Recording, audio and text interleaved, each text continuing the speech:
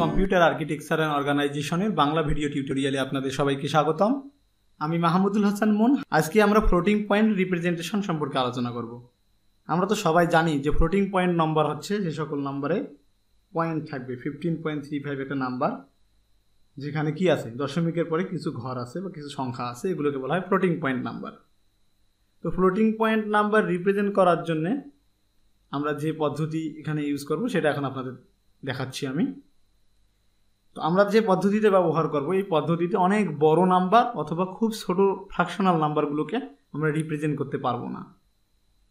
ঠিক আছে, তাহলে আসুন আমরা কিভাবে রিপ্রেজেন্ট করব সেই বিষয়টি দেখে। আমার একটা নাম্বার আছে, নাম্বারটি হচ্ছে 97600000000। তো কয়টি শূন্য আছে আমার? 1 2 3 4 5 6 7 8 9টি শূন্য। এটাকে আমরা কিভাবে লিখতে পারি, বৈজ্ঞানিক পদ্ধতিতে প্রকাশ কিভাবে করতে পারি? 9.76 গুণন 10^11।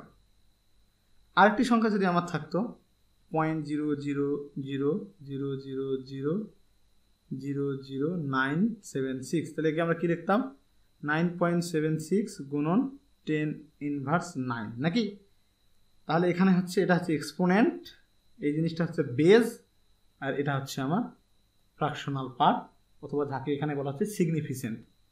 তো একটা সংখ্যাকে, বাইনারি সংখ্যাকে যদি আমরা রিপ্রেজেন্ট করতে চাই, তার ফর্মটা হচ্ছে ঠিক এরকম, plus minus S into B plus minus E.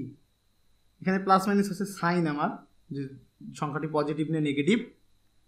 S হচ্ছে আমার সিগনিফিকেন্ট, বি হচ্ছে বেজ, বাইনারি বেজ আমরা সবাই জানি বাইনারি বেজ 2, এবং এক্সপোনেন্টটি প্লাসেও হতে পারে মাইনাসেও হতে পারে।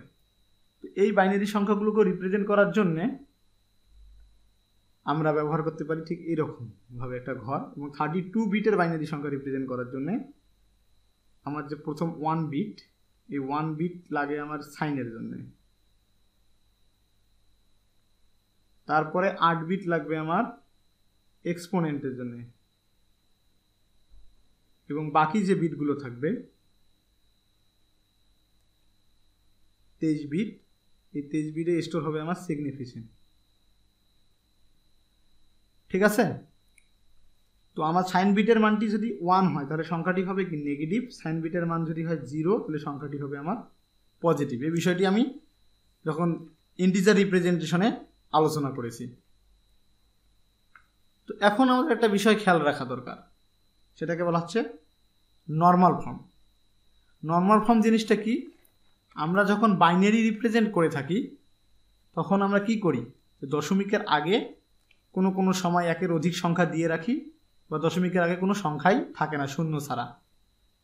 তো নর্মাল ফর্ম হচ্ছে সেই বিষয়টি যেখানে অবশ্যই আমার দশমিকের আগে 1 থাকতেই হবে, এবং তারপরে আমার বাকিগুলো থাকবে, 1কে রাখতেই হবে। তাহলে কি হলো, আমার ইকুয়েশনটা চেঞ্জ হয়ে কি হবে, প্লাস মাইনাস 1.BBB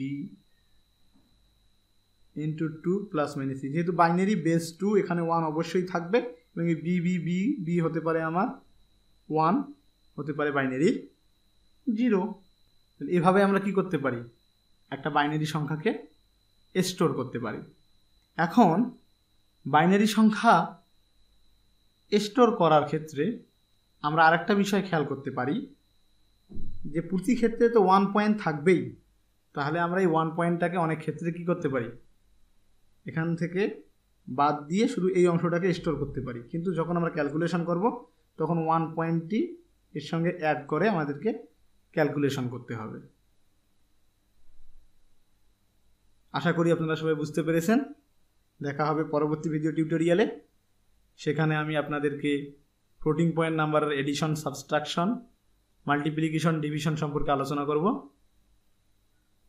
সাবস্ক্রাইব করবেন আমাদের চ্যানেলকে, লাইক করুন, কমেন্ট করুন, এবং কোনো টপিক সম্পর্কিত যদি আপনাদের জানার থাকে তাহলে আমাদেরকে ইমেল করতে পারেন অথবা নিচে কমেন্ট করতে পারেন।